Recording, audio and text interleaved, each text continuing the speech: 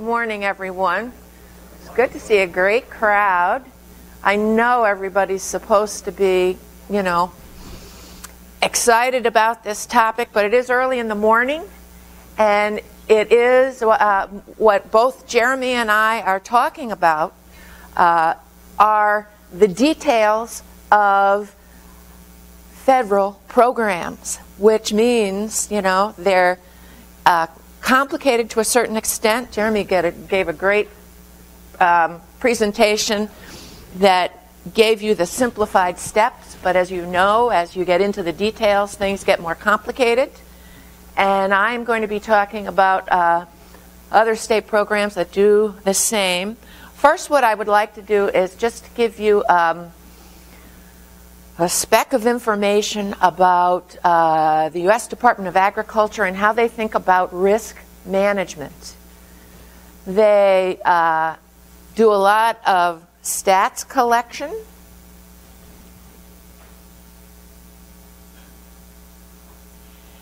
There are many agencies within USDA, and then they have service delivery agencies. And the ones that we're talking about here today are the risk. This is the Risk Management Agency, is the federal agency that comes up with crop insurance policies, and then crop insurance companies like Jeremy's work with farmers to sell that crop insurance. The Farm Service Agency, which I'm sure that's the second one down there. I can't make my little pointer work. Anyway, Farm Service Agency, I'm sure you all know them because of loans. They have other disaster assistance programs. They are there to dish out money for programs depending on whether or not you qualify. And I am going to be talking about a program that they have called the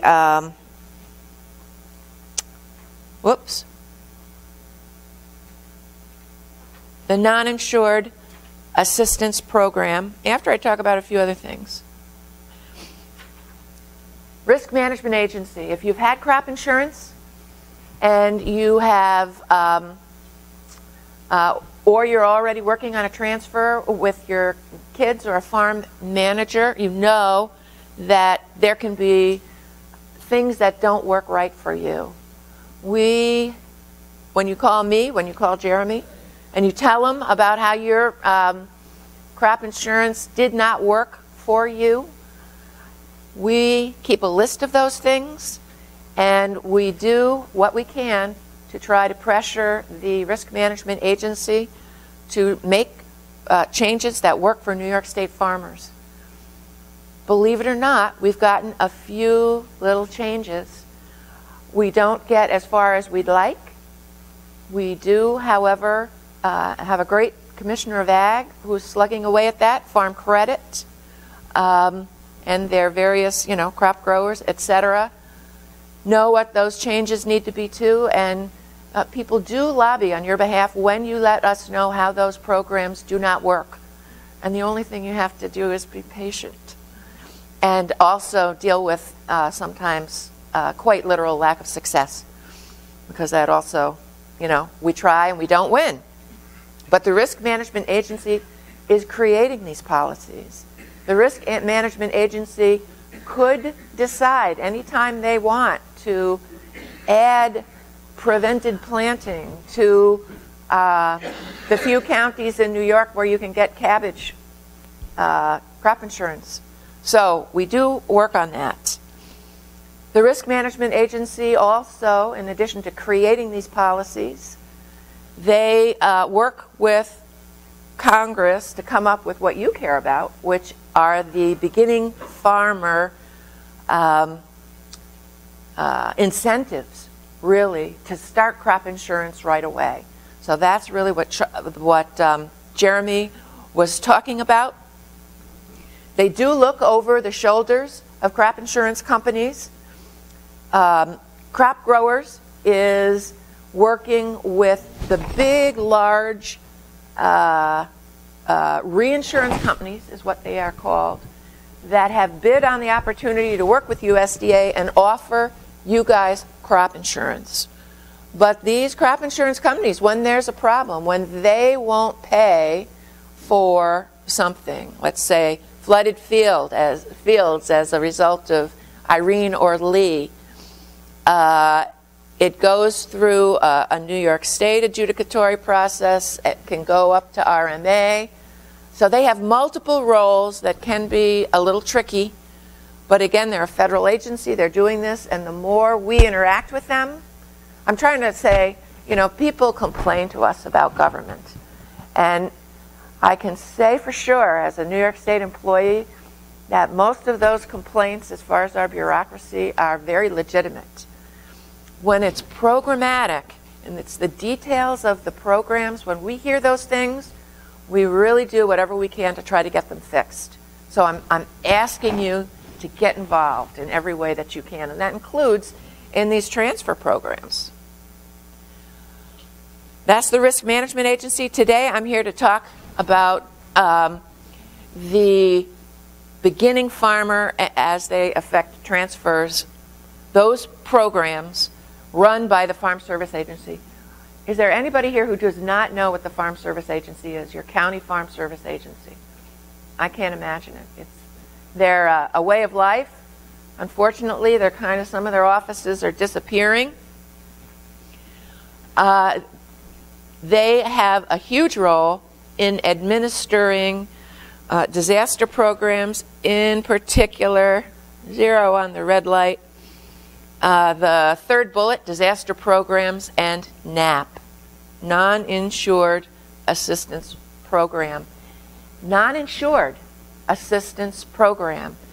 If crop insurance is available for your crop in your county, that's how crop insurance is sold for every county in the United States, then NAP doesn't apply. So, corn silage. If you're growing corn or corn silage, it's insured in New York State, in almost every county. In case you don't remember, New York City is made up of 5 counties. So we kind of don't count there. There's no corn there that I know of. Right, Jeremy? No corn that we know of. And you can see why crops fail. You know why crops fail. And the reason that crop insurance or NAP, the coverage I'm going to be talking about, are so good is that you can get a payment for reduced yield in 2012 because we didn't get rain for 2 months. And you can get a payment for excess moisture in 2011, 2013. You know, it depends on the year, and it's based on yield. And this is really about weather-related payments. We're not talking about revenue here. That's a pretty important function. So now we're going to talk about NAP. This statement here is what the Farm Service Agency says the purpose of NAP is. Has anybody here participated in NAP and gotten a payment? Okay, 3, 4 people, 5. I ask that because this is what I am calling the old NAP, what it pays out as far as value. It's comparable to the disappointment crop insurance levels that Jeremy was talking about, which means you have to lose more than 50% of your crop. That's your, kind of your deductible. And then for any additional losses, they're only going to pay you at 55% of the value of that crop. So for many producers, that is an unhappy number. For others, they are happy. If you're in a floodplain and you signed up 20 acres under NAP for 30 crops, and you got flooded out at the beginning of August, and you got $30,000, I've had producers tell me they were happy with that amount. I've had other producers absolutely complain from top to bottom about that level. And the old NAP and new NAP do have issues as far as the criterion for your losses. So that's a factor as well. It is not perfect. These are some of the details of NAP. You don't have to sell it. It's not a market loss. There's a lot of details about NAP in your handout, so I'm not going to go through them too much because I do think you guys are going to have some real detailed questions for Jeremy and myself, and I think that'll be the most exciting part of the conversation. This is what we are calling the new NAP. So instead of that lousy, crummy, 55% of the value of your crop after you've lost 50%. So if you have a 55% loss, you're going to get paid 5% of the value of the crop at 55%. Not a lot of money. Now, because of the new Farm Bill, you can buy up, that's an expression associated with crop insurance, to levels that are higher and at 100% of the value of your crop. So let's say you are a dairy farmer and you've decided, because of your fields and because of demand, right now there's a shortage, for instance, of dry beans in New York. People are not planting dry beans anymore, kidney beans. Very high value crop. If you're certified organic, people are pounding on your door to grow them. What are dry beans? They're kind of like soybeans. A risky, risky, risky crop. But, and they're also, what are they? A very high value crop. And someone was telling me that 60 years ago, that 5 to 20 acre plot of dry beans was the mortgage payment for the farmer, because that's really the value of the crop. However, you don't harvest them at precisely the right moment. They kind of drop on the ground when the combine gets that brittle pot. I mean, there's a bazillion issues associated with them. But now, although there are a few places that a few counties where you can actually insure processing dry beans, you can insure them with NAP. And you can insure them at good levels, 65% at that 100 value level. Where do you do that? You do that with your farm service agency. What's the other thing that's terrific about NAP being extended to this buy-up? What you can insure. You can insure everything else. We have great crop insurance for corn. We have great crop insurance for 38 counties for soybeans. That's some of the details. And we have, for many people, an unsatisfactory sweet corn policy for the whole state. And then after that, we don't have a lot of vegetable coverage at all. We do for some processing vegetables. But for vegetable growers, NAP is a product that can be really useful. What are you going to pay? You're going to pay real money for it. You have to have a valuable crop to want to pay 5.25% of the guarantee. But vegetables, as a rule, especially those that are hand-picked, are really valuable.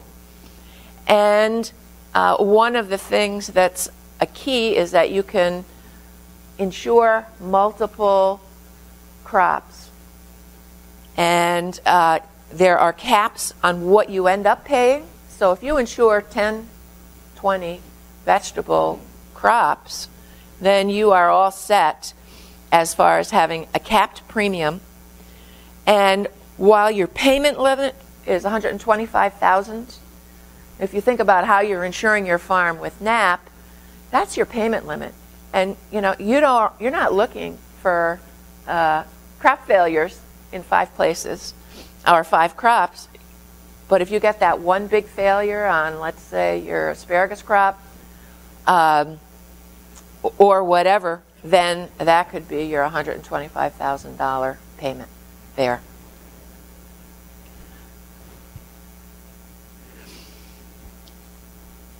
There is going to be Christmas tree and decent nursery NAP coverage for the first time. There is a nursery crop insurance policy for wholesale producers. Jeremy, I don't know how many you sell. Do you sell a lot? Yeah. Okay. And so this is important. Nursery is a huge component of agricultural production in New York State. So that's a great addition to the NAP. Once you're buying up, you get some quality considerations, very important for vegetables, and something that did not exist for that low level of NAP, the one you buy with just the administrative fee. And quality is pretty big key. But you have to, quote, buy up to 55 to 65% coverage. Records. And here's the one thing I wanted to say about transfers. People are here for transfers. You're thinking about it. What's the most, let's say you're not doing crop insurance right now. You don't think it fits in, or you're not doing NAP, or you've never done NAP. If you have good records that can be verified either by a crop insurance agent, which gets approved, by the crop insurance companies, or by FSA, you can slip right in to good coverage, as can your transferee, your son, daughter, farm manager. It's all about good verifiable records. And so the better records that you keep, the more accurate the yields are that you are then able to insure. And it's that accuracy that allows you to actually value the crop at what you are able to produce on that acreage. It's just, I would say it's one of the most pivotal things that exists. Jeremy's saying yes. Like everything else, there's an application period. And for vegetable producers, I just want to point out, because we don't have vegetable crop insurance here, I would say unless you're an onion grower, you don't have a clue that February 1 is an important date for sign up for vegetables. And so for NAP coverage in counties where there is no onion coverage, so onions as well as these other crops, you have to sign up with NAP by February 1. Everything else that's seeded in the spring is March 15. There are a few other important dates that you can think about later for NAP.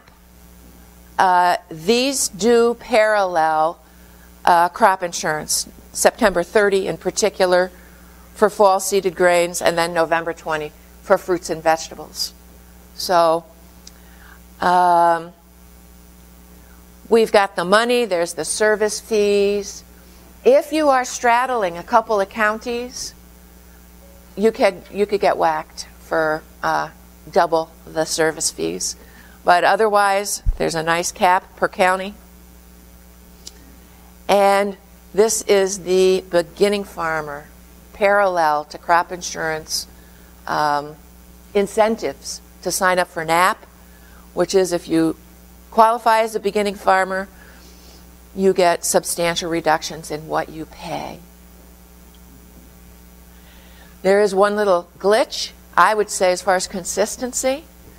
Beginning farmers, for the purposes of NAP, are defined for a 10-year period. You can be a beginning farmer for 10 years, which has been the criterion that has been applicable for everything except crop insurance starting this year, which is now 5 years. And once again, you have to be the producer. So this, as far as when you're working out these transfers with your kids and farm managers, you want to look at that eligibility to see how it works for you. Basically, if it's not insured under crop insurance, it is a NAP crop. This includes a few of these of the newer biofuel. And I don't know if anybody's growing any willow, etc., but those things are in there.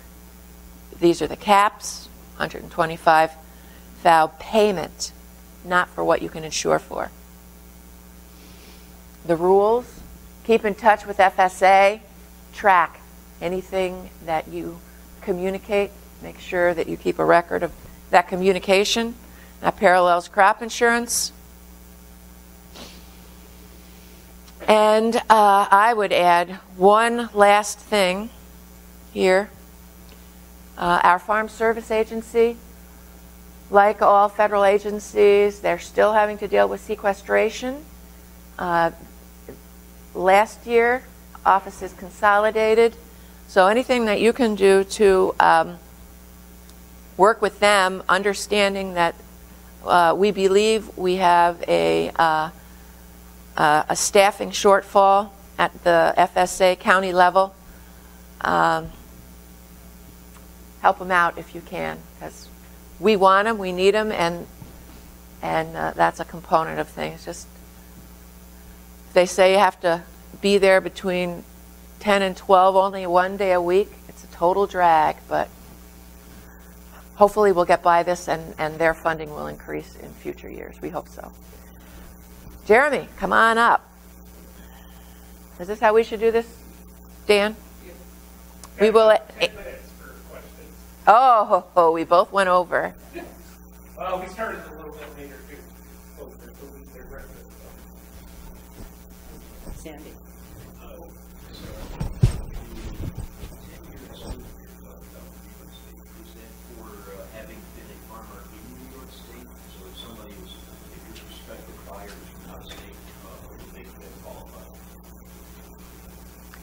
To sign up for NAP? What does your buyer have to do with it? The buyer's going to be the one that's going to be taking over the farm? Was the buyer producing grain elsewhere?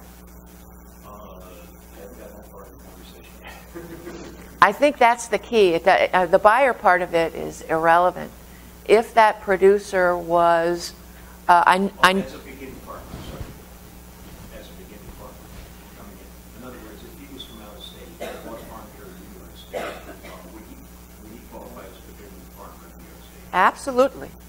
If he was farming for 10 or 11 years in another state and came into New York State, no. So where they're located is irrelevant. It is where they are, it is that length of time where they had, quote, that insurable interest. So if that individual was a farm hand and never got any payments from NAP or crop insurance and did not have an insurable interest in a crop, you know, like they said, all right, I'm getting paid a bonus when this crop comes in, then it's not a factor. Mike? On your insured crops, you know, it's got pasture, rangeland, and forage. Would that include dry hay then? That would, yes. Yeah. So under the pasture, rangeland, forage program, it's hayland, grazing land. That's covered under that policy. Of the 600 cases that you've written or sold or whatever, how many people have ever actually got paid for dry hay? Pasture, rangeland, forage is a program that's not really farm driven. There's a grid and it's a lack of moisture, so it's really a drought policy. The pasture, rangeland, forage has its benefits. It does have a loss history that producers have received more than the program is paid in, but it doesn't cover quality. It doesn't cover excess moisture. It really is driven by the deviation of rainfall. from not having enough rainfall. So when we talk about the pasture rangeland forage program, it really is a sit-down, setting proper expectations and understand no quality coverage under that program. The IFSA office said that there is a quality. Well, that's And that because might be it's NAP. FSA's Yeah, that might be FSA's program. The pasture rangeland forage under crop insurance does not. And we are in the process now, now that we're getting the NAP handbook this week, we think, about what is covered. The pasture rangeland forage crop insurance is very limited, but it's crop insurance, and because it's limited just to drought, NAP coverage for pasture, well, grazing isn't so great, but for hay is something very important to look into, and it does cover quality, so it's important, but it's NAP, not crop insurance, that your FSA agent was talking about. Okay. But, you know, it's driven by rain perhaps, and every time I go, hey, it rains, no matter what the weather is. But she said that covered by that. Under the pasture rangeland forage program? Under the No. crop insurance or NAP. under NAP? So I'm thinking See- under NAP, I would say yes. Under the pasture rangeland forage crop insurance program, no. Yeah. So you're choosing between two different things. Why is there pasture rangeland forage crop insurance available in, every county and NAP hay coverage? Because PRF, that crop insurance we're talking about, is what's called single peril. It only deals with drought. And so you can sign up at your FSA office for NAP buy-up. You have to go more than 50% coverage to get hay quality coverage. And they ought to be able to spell that out for you.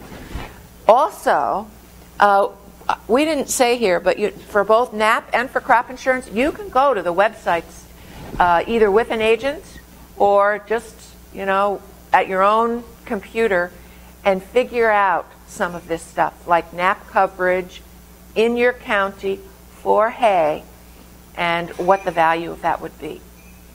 Hard to keep straight, these two different things. But the NAP coverage for hay and mixed forages, much better than the crop insurance for alfalfa because it's mixed forages. And there's some real criterion for getting hay covered in New York State with crop insurance. So do look at the NAP for that. Good, thank you. Good conversation on that. Yes. Yep. Please. FSA has required you to have insurance on all insurable crops if you are anticipating future disaster programs. That's so true. Great question. There is a linkage requirement, but it has changed in recent years. Double check with the Farm Service Agency on the new linkage requirement. And the main driving force behind that was to be eligible for crop disaster programs. And that was the previous Farm Bill where it was the FSA Sure program, where that's no longer in place. The FSA Sure program is not in force. So double check with your Farm Service Agency to see if you have a requirement for purchasing crop insurance. We're not seeing that today, but you want to hear that answer directly from them because you don't want to take yourself out of any eligibility for any of their programs. Good question. Yeah.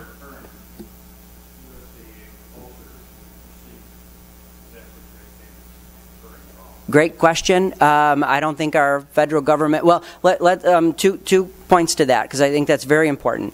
2012 was the first, was with the national drought, with a significant drought. There was not a cry from the Midwest for crop disaster programs. If there was, that was the year for it to happen. Crop insurance did exactly what it was supposed to do. It met the need of the farmer to protect their investment. No cry for a crop disaster program. So that's one true recent example where there could have been a call for one, was not a call. Number two, from a financial standpoint from our federal government, I don't believe that we're in a situation. That's why you're seeing the continued commitment. Congress made a strong commitment to the federal crop insurance program in the 2014 Farm Bill. That is where they are committed to supporting production agriculture. I don't see that changing. Now, I don't have a crystal ball, but I do not see future disaster programs. On the other hand, there was a disaster program for livestock that when the Farm Bill was passed a year ago last February, they allowed farmers to retroactively sign up for. And that was because of the 2012-2013 drought and what it did to livestock producers largely in this is the Kansas, Oklahoma, Texas area. And so FSA did sign people up for that retroactively. And New York State got the benefit of farmers being able to sign up for the SURE program retroactively for fruits. That was like berries and stuff for that 2012 year. So in this past Farm Bill, that's how they dealt with farmers and disaster programs for losses if you had not been signed up. Would that happen again? It would. I believe it would only potentially happen depending on how lobbyists for individual state farmers were able to fare in the next Farm Bill, but nothing in between. Great. We're at the 9:15 mark, so we're at the mark. Any last questions? Okay. Thank you for your time. Have a great rest of the day.